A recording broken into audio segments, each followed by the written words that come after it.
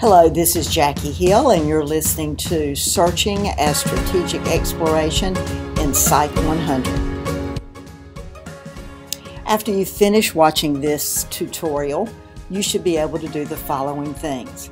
Number one, use a subject-specific database such as PsycInfo or Psychology database to find the peer-reviewed articles you need for your projects. Number two, use WorldCat Discovery to find peer-reviewed articles on your topic. And number three, use keywords, subject headings, filters, Boolean operators, fills, or indexes to search strategically for peer-reviewed articles. So let's talk for just a moment about how to get started with your keyword searching.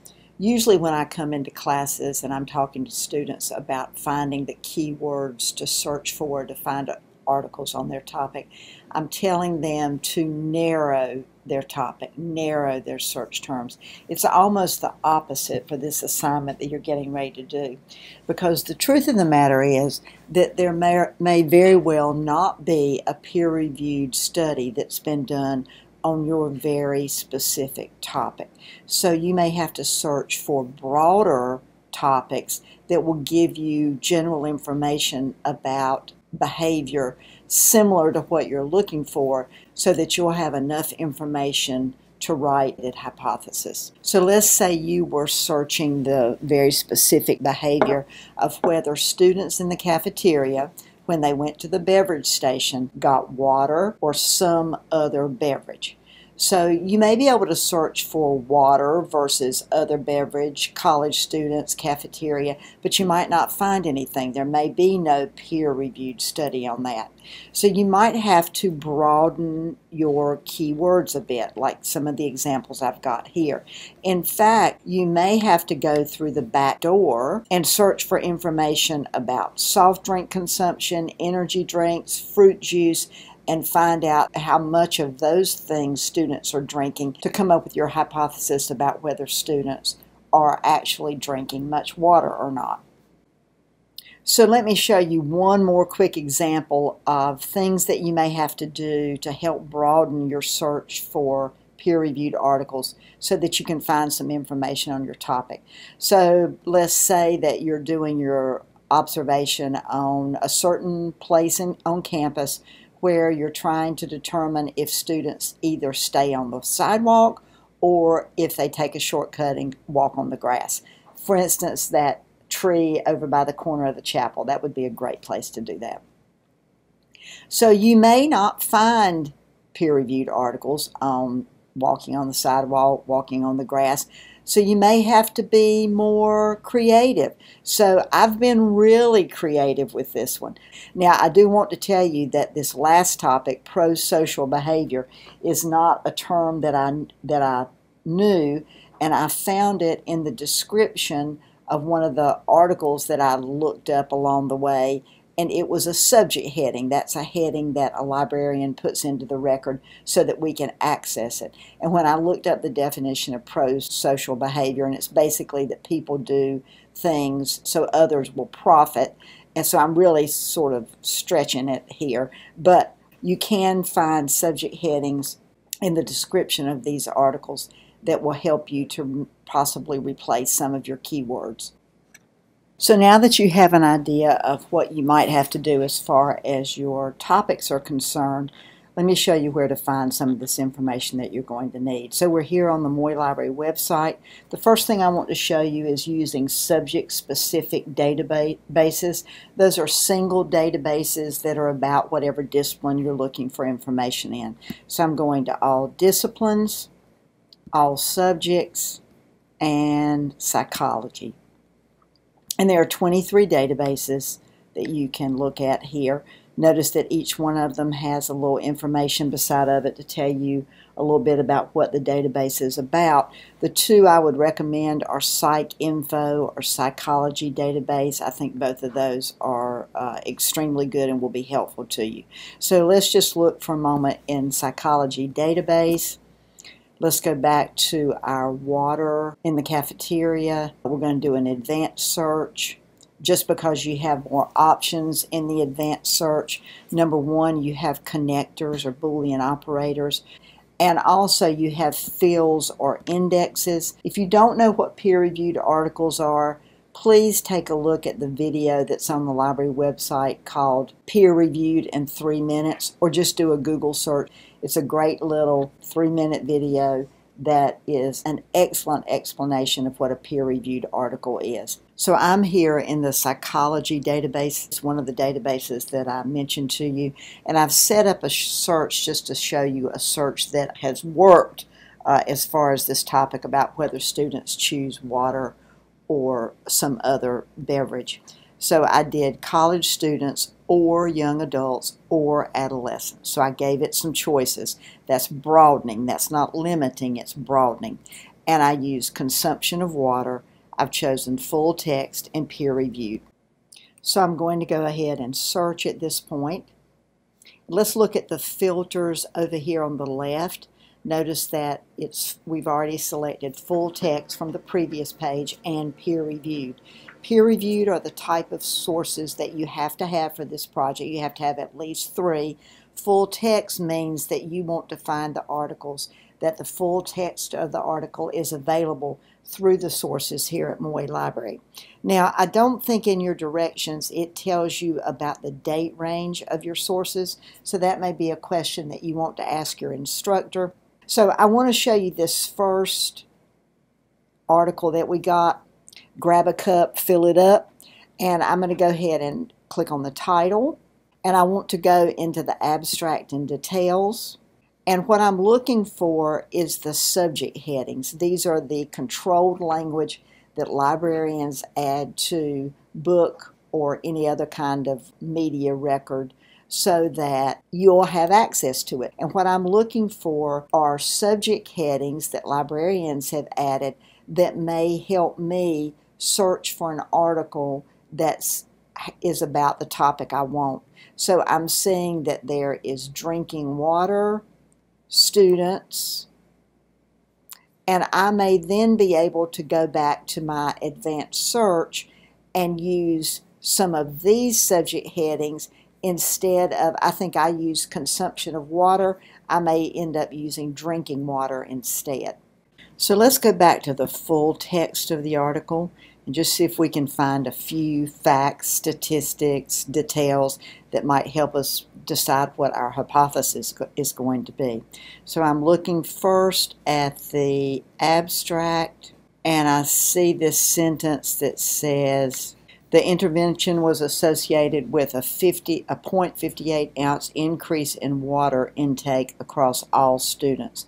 Without cups, students were observed drinking 2.4 ounces of water from fountains. And that goes on with a few more statistics there.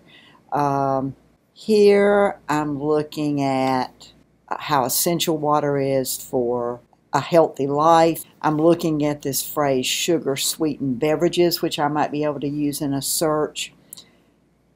Despite these population benefits, water consumption among children and adolescents is low, and many children are not adequately hydrated, increasing children's water consumption, on and on and on. Okay, so these two little bits of information I found here from peer-reviewed article would make me lean toward making my hypothesis that fewer rather than more students would choose water over sugar-sweetened drinks, coffee, sweetened tea, juice, those sort of things. So you're building evidence by finding facts and statistics as you go along to make your argument for what your hypothesis is going to be. Okay, so we've been using a single subject database. This database is just on psychology. Let's look at searching multiple databases at a time. So we're back at the Moye Library homepage.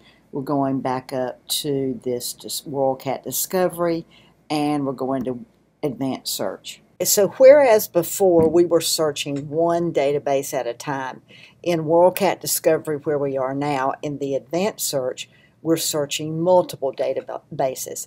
In fact, the 4 default databases that WorldCat searches is this ABI Inform, which is a business database, these two multidisciplinary databases, and then WorldCat, which goes out and searches libraries all over the world and the United States. But there are categories so that you can change those if you want to. For example, there is a psychology, here we go, there's a psychology category. So you can manipulate these. For example, I'm going to remove this business database and worldcat.org. I'm going to save my changes, and now I'm down to just two multidisciplinary databases, and that's where I want to search. Okay, let me just show you a couple things about searching in WorldCat. I'm going to do our same topic, our water levels, and water. I'm going to change this default index title to keyword. I'm going to change this default author to keyword. I'm going to keep my connectors the same. And remember, I've only got two databases I'm searching. I want peer-reviewed. I'm using my filters over on the left. I want full text so that I can see the whole article. And I'm going to choose the last 5 years. And you're going to check with your professor about what you need to do. So look at this, hydration habits of a group of university students. I would definitely look at that article. I would open up the article by clicking on the title. I'd click view description. This one has very little description, so I'd have to go into the full text to see what this article is about. Here are these subject headings that I'm looking at. Here are keywords, but here's the subject headings that librarians enter. Here's the abstract. So if I want to use this article, I can cite it when I get ready to. You're going to use APA. Here's this citation ready to copy and paste. All databases nowadays have ready-made citations. You want to make sure that you check them against a reliable source. And this way in WorldCat, you're searching in multiple databases, or you can set it up to search in multiple databases instead of just one. It's just a different way to do things. Let me real quickly show you one little trick that may help you. If you end up getting a lot of articles and you want a good way to narrow them down, one thing you can do is change the field or the index. Remember, we changed the index from title to keyword and from author to keyword. Well, I'm going to go right up here in the search bar, and I'm going to choose my umbrella keyword, and in this case I think it's hydration, and I'm going to change it from keyword to title, and the abbreviation for title is TI. It tells you that back on the advanced search page. So I'm saying give me the articles that have hydration in the title. So let's search, and I didn't save my filters, so let me do those again. Peer-reviewed, full text, and last 5 years. So now I've only got the articles that have hydration in the title, and there were only 2 of them. So now that you've watched this tutorial, I think you're going to be able to do several things to help you find the information that you need that you're going to base your hypothesis on.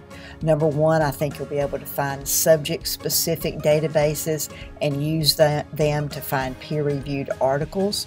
I also think that you're going to search multiple databases in WorldCat Discovery also to find peer-reviewed articles. And then I think you're going to be able to use a list of tools that you'll be able to use to help you find the information that you need. For example, keywords that you come up with to begin with to help you find your topic, subject headings that librarians have inserted into the records for these articles, filters like peer-reviewed and full text, the Boolean operators and, or, and not, the fields or indexes that you can use to search in specific places in the article, and all of these are going to help you search strategically and purposefully for the peer-reviewed articles that you need. If you start your project and find that you're having difficulty, please contact any of the librarians and we'll be more than happy to help you. My name is Jackie Hill and you've been watching Searching as Strategic Exploration in Psych 100. Thanks for watching.